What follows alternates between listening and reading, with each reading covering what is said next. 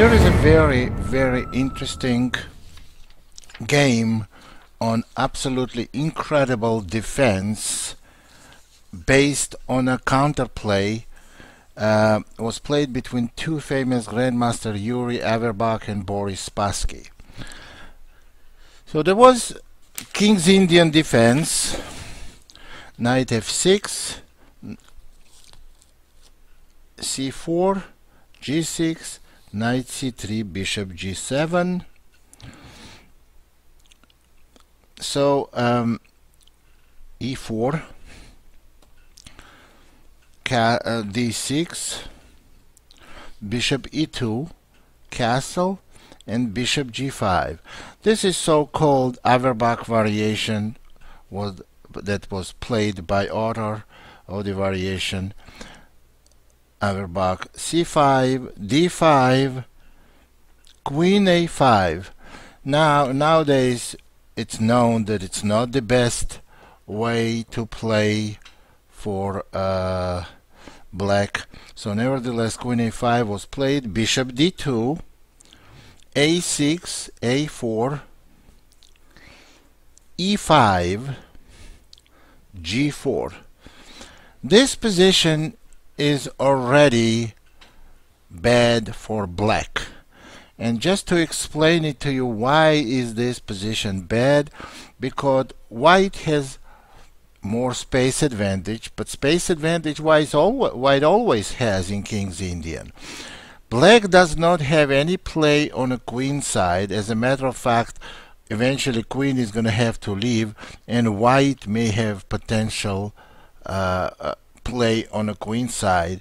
And definitely black does not have much chances on the king side. And if they try something like knight e8 followed by f5, that may be also very dangerous, because king side opens and white is better prepared on that side of the board. Knight e8, h4, and black did play f5. White played h5, black played f4,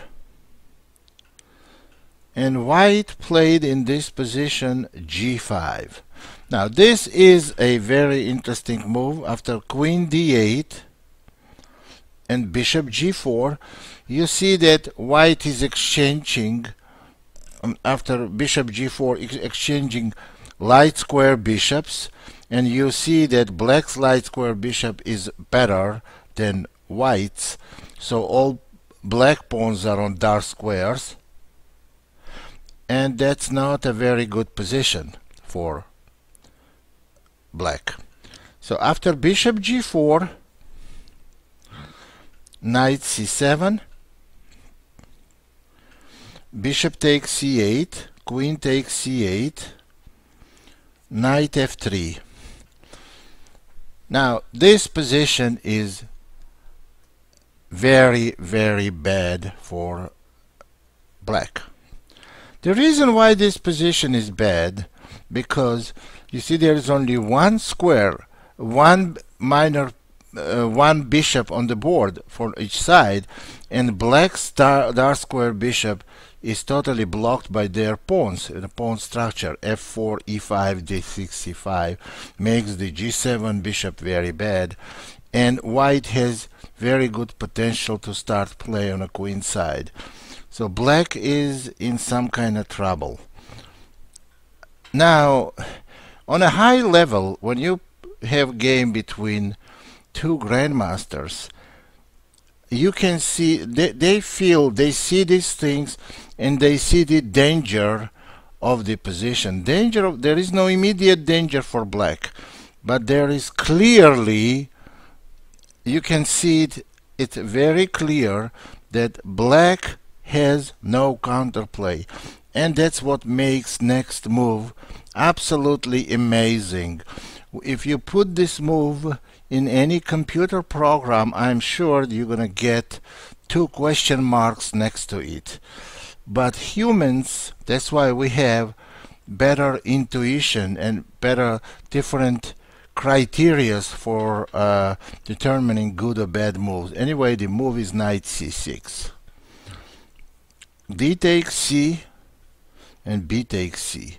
Well, white took this knight for two different reasons. One, they don't want black knight to go to D4, and the second piece is a piece. So they took on C6, pawn takes on C6, and now let's talk about this position. White has an extra piece, but there are too many pawns on the board. There are no open files and no area on the board where white can create some play and win with an extra piece in the game. Position is closed. Black is getting potential knight e6 and knight d4 to put nicely. Also, they got open b file, so they have some play, and it's very difficult for white to open position. If position was opened, for example, if we took these 2 pawns off the board, and then this piece is going to come into the game, and I'm sure on c and d files white can double or triple. Eventually an extra piece is going to win quickly, but that's not the position here. So white goes knight h4, attacking g6 pawn, queen e8, white takes on g6, black takes, white plays queen g4, white brings pieces close on the king side, but there is no threat they can create in very near future. Rook b8, knight to d1, knight to e6. You see now knight is coming to d4. Black has one less piece, but the pieces they have, they're very active. Rook is very active, knight is very active. Now, this sacrifice that black performed is not an aggressive way to play, not at all. It's a defensive. Sometimes the counter, actually a lot of times, maybe most of the time, the counterattack is the best defense. Now they created some play rather than suffocate, and this is very, very instructive. After knight e6, white played rook a3. They want to transfer rook to a king side. Knight d4, rook to h3, queen f7, bishop to c3. Obviously they want to eliminate somehow this knight on d4. Rook f to e8. Now there goes some maneuvering. You see that after rook f to e8, black may want to try queen takes c4. They didn't want to take on c4 in this position because knight would take on g6. Black played rook f to e8, and that was played in case white wants to take on d4. Then black will take with e pawn, extending the activity of the dark square bishop and also putting rook on e file. So in this position, white played queen g2, and this is kind of hard to explain move. No, actually they played rook to h2, rook 3 to h2. This is also a very hard to explain move. And black played queen takes c4, and after knight takes to g6, black played rook e6. And all of a sudden white has some concrete problems to solve. On move like knight h4, black may go f3, create very unpleasant threat, queen e2 mate, and it's very hard for white to meet this threat.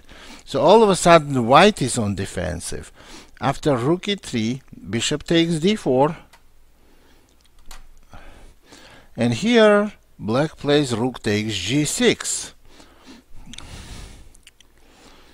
queen f5, and queen to e6. That's another wonderful assessment of the position. The position is amazing.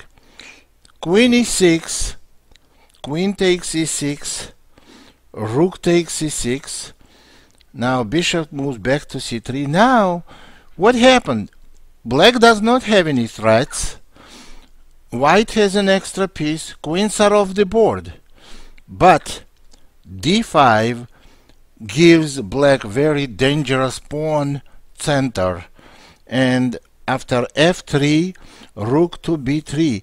You see, black continues with their initiative while white's pieces are totally discoordinated.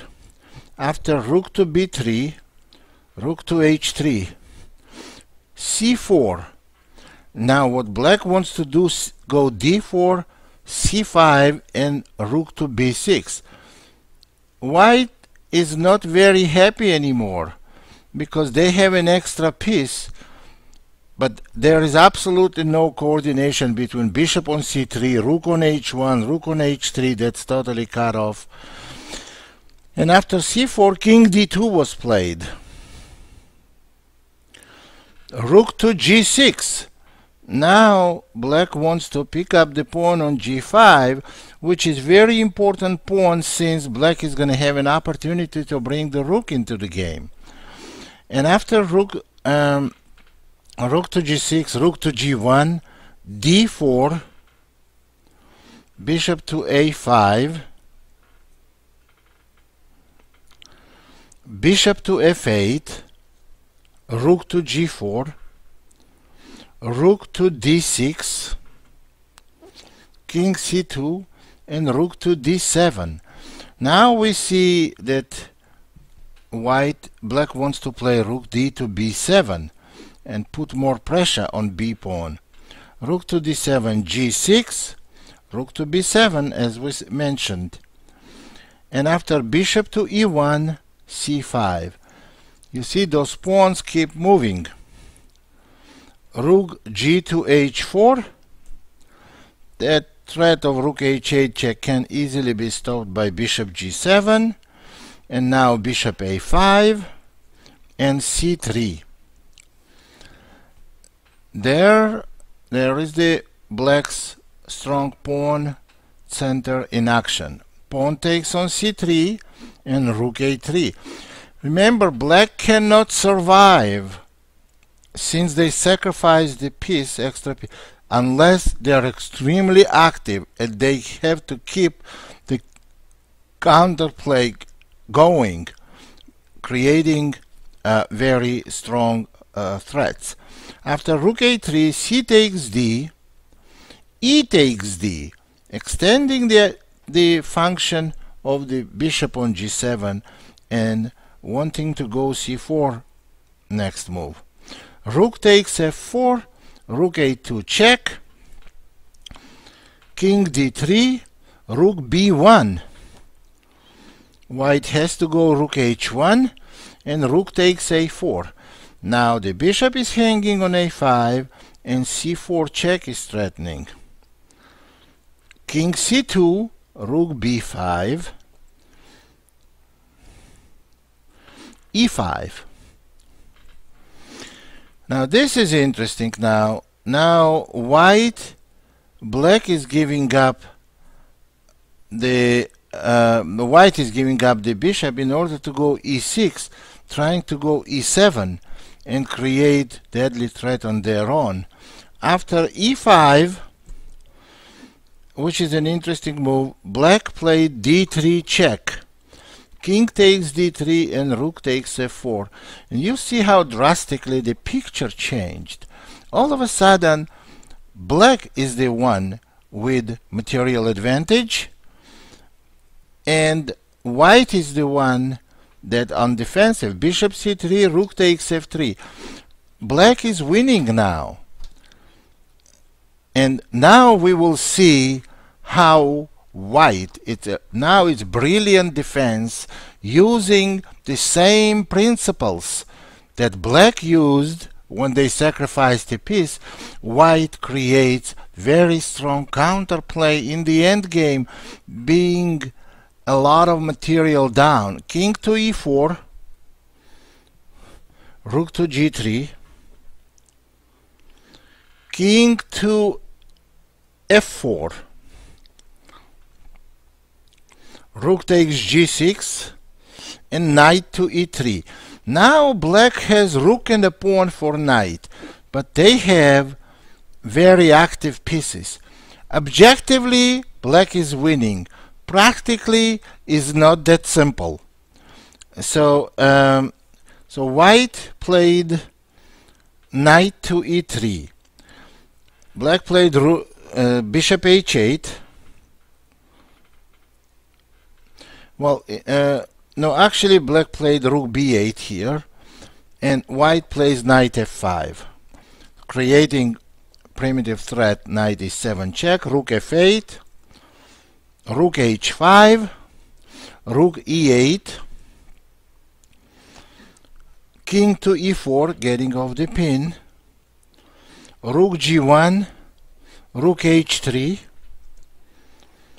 bishop f8, king d5. It's amazing how active all of a sudden white is. They want to go e6 and create a mating threat even on h8. So black has to be careful here. Rook d1 check, king to e4, rook c1, king to d5. It's easy to criticize black in this position, what they should have done, but it's not easy to win because those pawns on c5 and a6 are very difficult to move them, while white has a strong threat of going e6. Rook d1 check, king e4. Now rook d7. Here white decided to play knight h6. Obviously, if black wants to win, they must take on h6, because king h7 will just repeat position. So they play bishop takes h6, rook takes h6. Again, now white wants to move the king forward, and also white is threatening e6 move with idea of mating. Rook h7, rook g6 check, king f7, rook f6 check, king e7, and rook c6.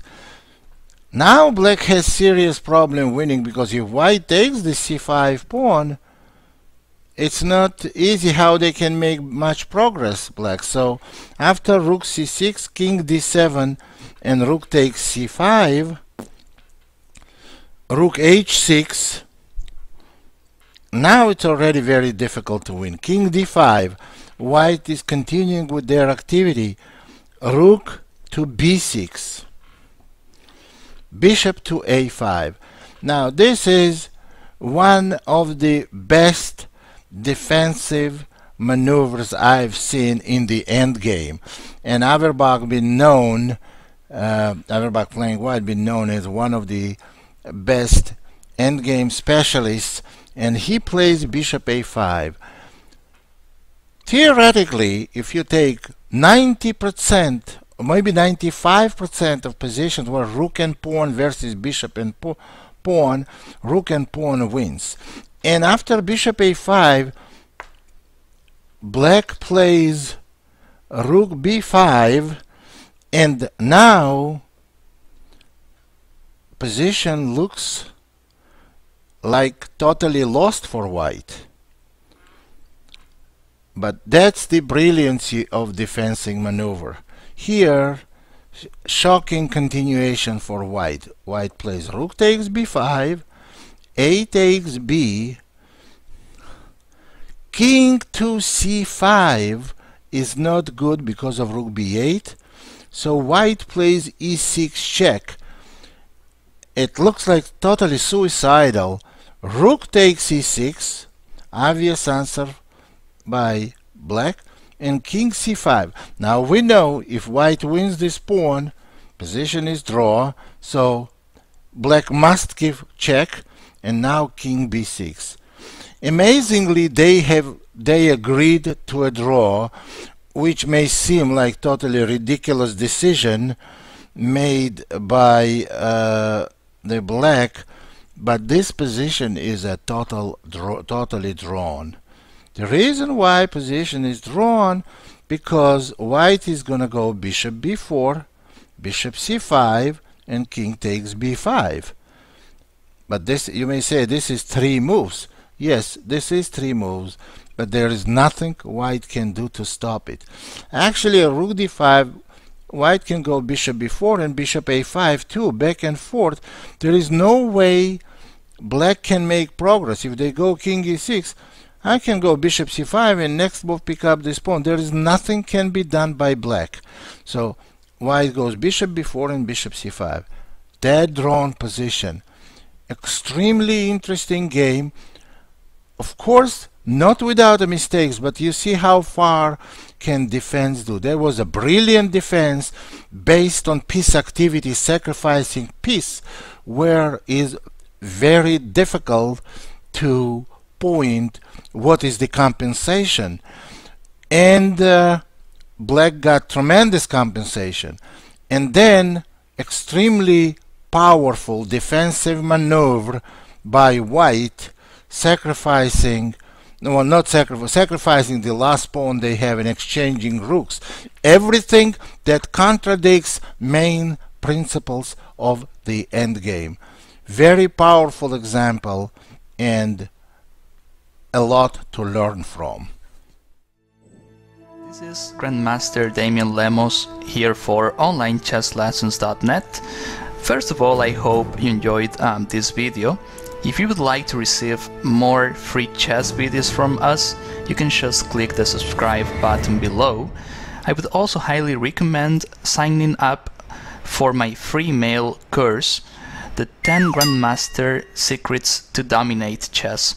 During this exclusive course from OnlineChessLessons.net, I'll share with you my own Grandmaster shortcuts to effective attacking, defending, and growth hacks to improving your chess without complicated books or memorization.